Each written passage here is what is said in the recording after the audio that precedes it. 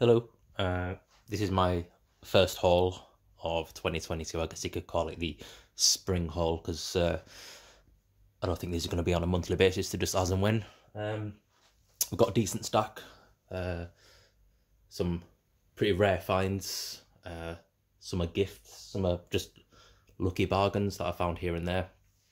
So let's just make a start. Something randomly I picked up was Cezanne and Comic Girl by Yuriko Akase.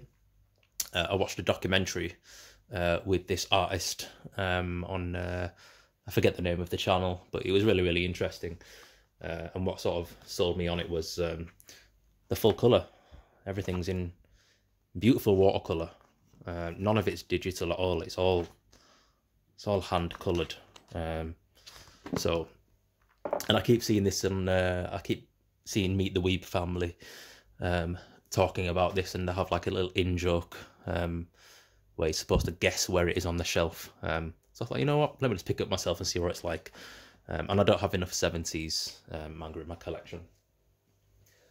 Another thing I'm slowly collecting, as and when I can find volumes for a reasonable price. This is something that's been out of print for about 20 years, and that's not an exaggeration. And that's volume 4 of Kazan, an old sort of comics one manga.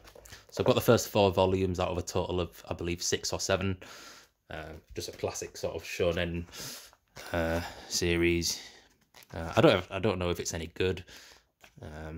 Just the artwork sort of intrigued me, and the character designs.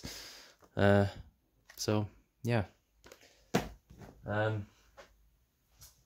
Next is something I'm trying to pick up again.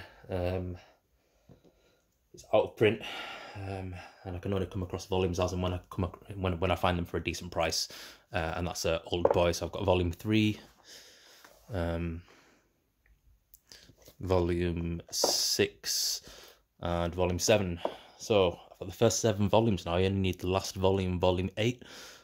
Which is unfortunately quite expensive.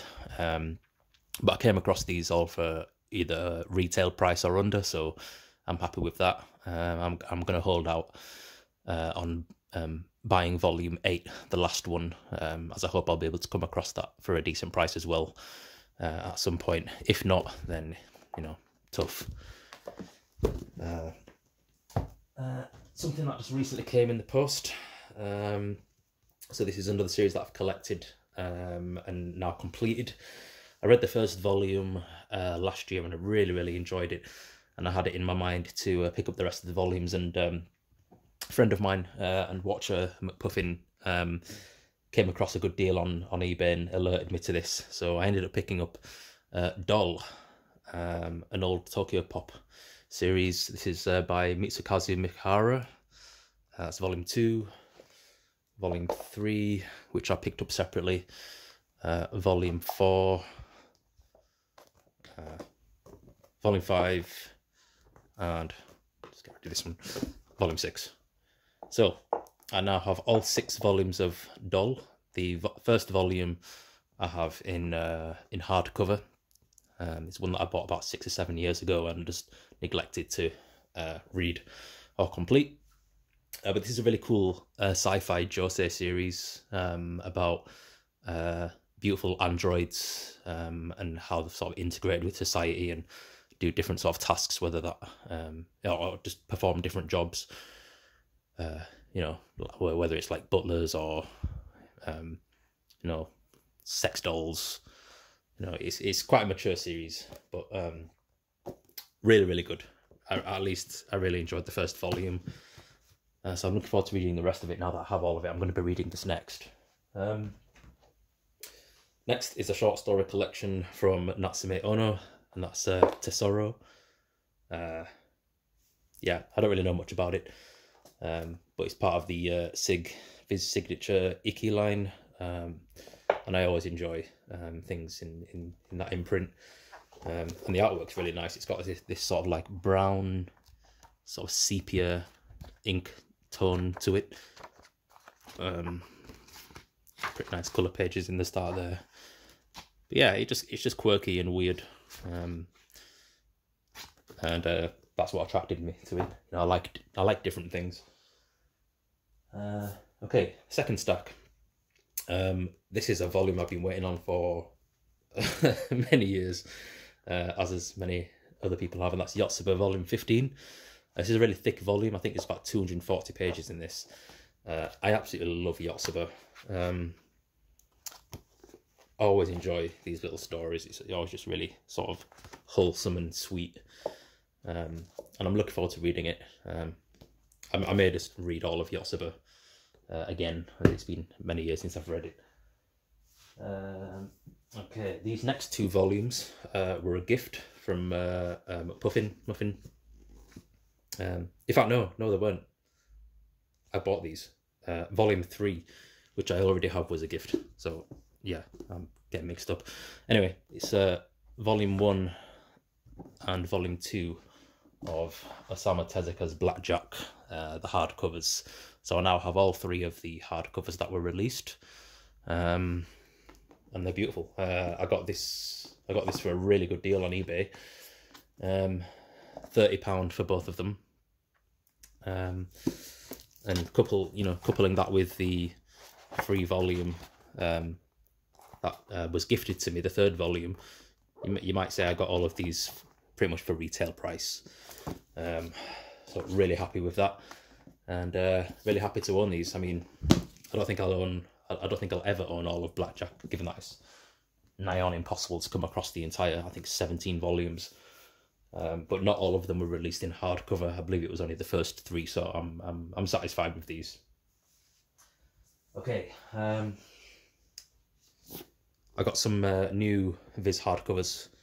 I wasn't planning on collecting these until more of the volumes come out, but I was in where was I? I was in Newcastle recently, and I just thought, you know what, I was nipping to Forbidden Planet up there, and this was really the only thing on the shelf that that I really wanted, and that's Fist of the North Star. It's got the first 2 volumes. This is a series I've always wanted to read. It's one of those sort of legacy sort of series that was really popular in the 90s. Through the TV series and the film. So it's something that I've always wanted to check out. And now the manga's finally coming out. So I mean, it looks very similar to Hirohiko Araki, and I guess it's from the exact same era of Jump manga, though. But I think they're both serialized in Jump roughly around the same time. That is Fist of the North Star and JoJo's Bizarre Adventure. So lots of similarities in the artwork, and I'm not too keen on the artwork of Araki. So I don't think I'll be. I mean, this is obviously a different artist, but it looks a little bit better. I feel like the characters are a little bit more on model, albeit the artwork is very, very similar, not very distinct. So I'm hoping I do enjoy it, considering how long it is I've been wanting to read this. Okay, this is a new release, or a relatively new release. Robo Sapiens: Tales of Tomorrow by Toranosuke Shimada. A really nice, different 70s release. I mean, I don't have a lot of 70s manga in my collection, and this is just something that really piqued my interest, just on account of the artwork. It's really sort of alternative sort of style, and just the themes that it deals with as well. It's about like humanity's decline and the rise of artificial intelligence, which are sort of science fiction concepts that I find really, really interesting, and I want to read stories that sort of sit in this vein. So yeah, I am looking forward to reading this at some point. And on to some of the Gekiga. So I've only got 2 manga this month, or not this month, this the past couple of months. 2 manga that I guess you could consider Gekiga. And that is Iceland and World Map Room by Yuichi Yokoyama. I mean, this is very, a word I often use, quintessential essentially Gekiga. It's more contemporary art, abstract art than sequential storytelling, even though it is, you know, very sequential. I mean, I've only read Garden by this artist, and I believe this is actually a either a prequel or a sequel to Garden. One of them is related to Garden. I believe it might be this one, but it's just sort of geometric shapes and weird people sort of going through vast landscapes, and yeah, I just find it really, really appealing. I never thought I'd sort of like this sort of style, but when I read Garden, I was pleasantly surprised with how just the simplicity of it is where I've found my enjoyment.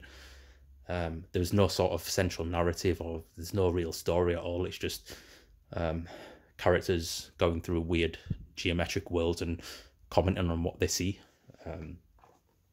You don't really, there's no meaning to it, really. I mean, yeah, I guess you could sort of, you know, extrapolate some meaning from it if you really tried, or if you were, you know, so inclined and you wanted to sort of critique it to that level. But on the surface, it's just interesting pictures,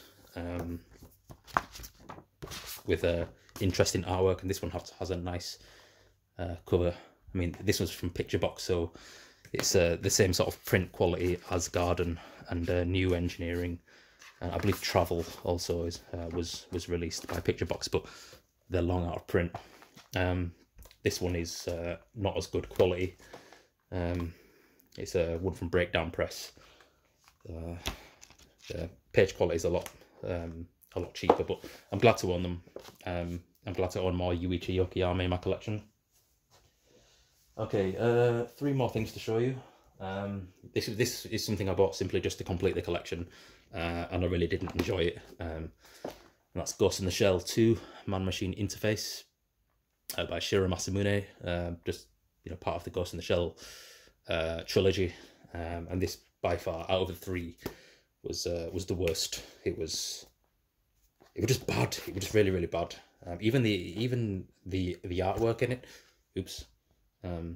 A lot of the artwork is in full colour, but it's not really that good. I mean, it's so messy, and you know what's going on. It's just, yeah, I didn't enjoy it. I can't recommend it. Next, continuing with the deluxe editions. This is volume 4 of Blade of the Immortal. Roughly halfway there now, so there's going to be 10 of these. Volume 5, I believe, is just due to release here in the UK. So I'm looking forward to completing this at one point, because I really, really want to reread this. And finally, this is something that I've been aware of this for years, but I just assumed it was out of print or long. I mean, it is out of print, but I assumed it would have been hard to come by, and it's not really something that I've ever really been interested in. And it's not really a manga, but it is written by Katsuhiro Otomo, the same guy who did Akira. And no, it's not Domu. It's Hikura. Written by Katsuhiro Otomo, but it's illustrated by Shinji Kimura. I've seen adverts for this in other manga, I'm sure, because this little character here really just looks familiar.